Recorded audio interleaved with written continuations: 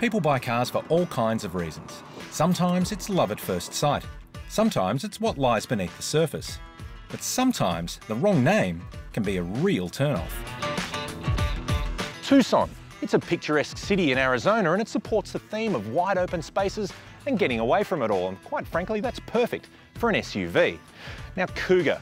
Well, it's a stylised name and it makes you think of a predatory animal or perhaps even this mountain lion. And that never really worked. So why don't we try Escape? Because it too supports a theme of getting away from it all, of wide open spaces and the spirit of adventure. Makes a lot more sense now, doesn't it?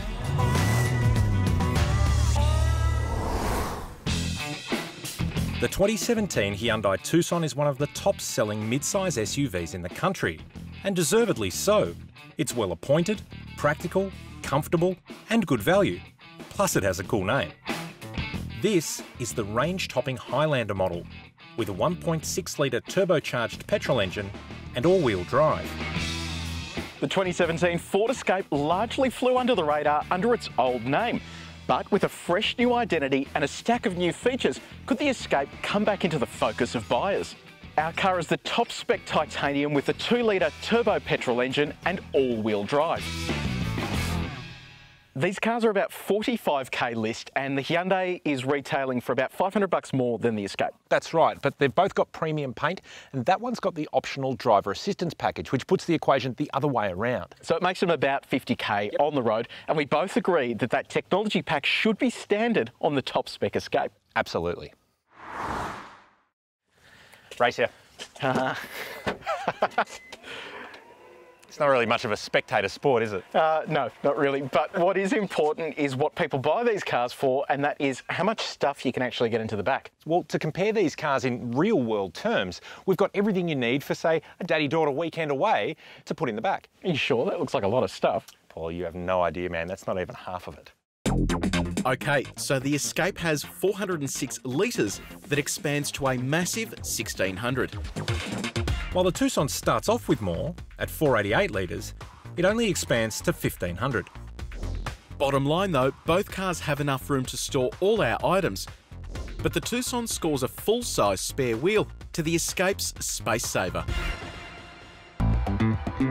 There's not a great deal of legroom back here. My knees are hard up against the seat, but there is plenty of tow room and headroom as well. You also get a centre armrest with cup holders, but the thing that kids are going to love is this. It's a tray table that folds out of the seat. It is a little bit flimsy, but it has a cup holder for kids' drinks or Dad's Sunday morning coffee.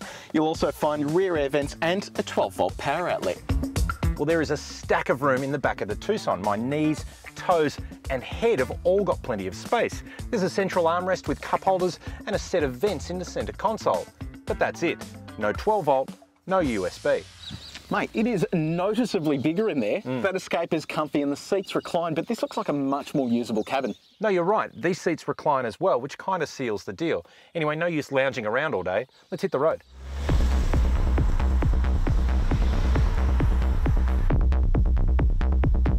The 1.6 turbo in this Hyundai is a pretty decent little unit. 130 kilowatts at 5,500 RPM and 265 Newton meters from just 1,500 RPM make it nice and usable and pretty standard for the segment.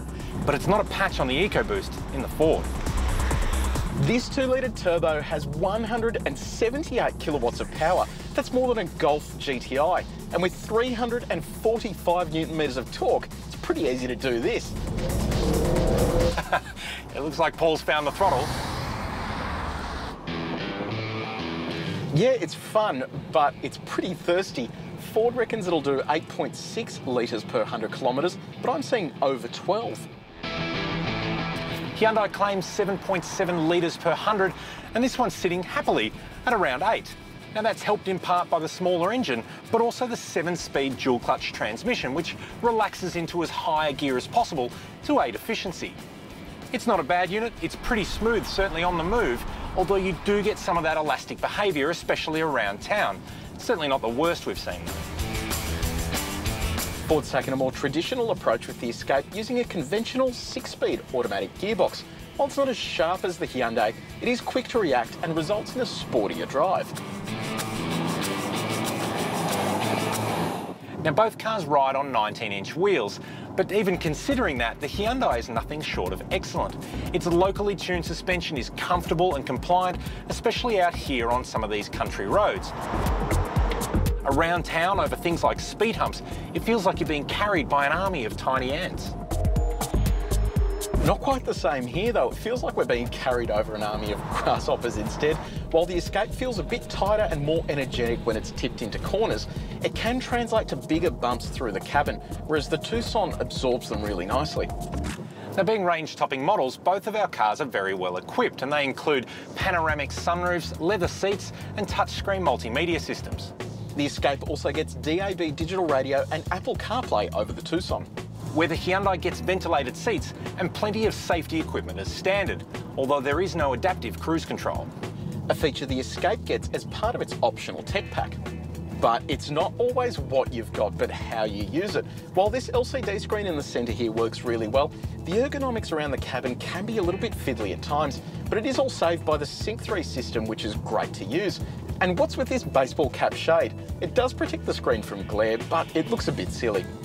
The Tucson does have a better cockpit layout, although some of the features are a little bit simplistic and, dare I say, boring. It is easy to see why this car has been so popular with buyers though. There is good storage, the materials themselves are really nice, and it is quite relaxing and easy to drive. Whereas this guy's a bit funkier and, dare I say it, more fun.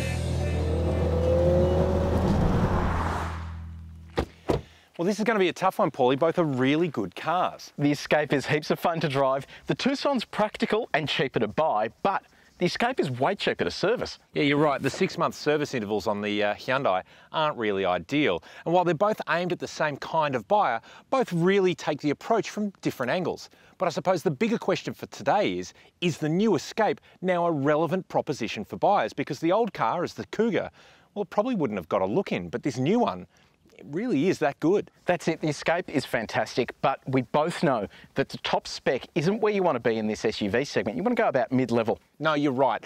A mid-level grade, front drive, petrol engine. We've got a new CX-5, there's Tiguan and Sportage. These two cars makes that part of the segment a really exciting battleground, which we'll cross in due course. Well, for buyers who are looking for the S in their SUV, the 2017 Ford Escape has got a great engine, really good driving dynamics, and yet is still comfortable and plenty practical. And if you're looking for the U, the utility in SUV, you're going to want the Tucson because of its great ride, practicality and zippiness around town.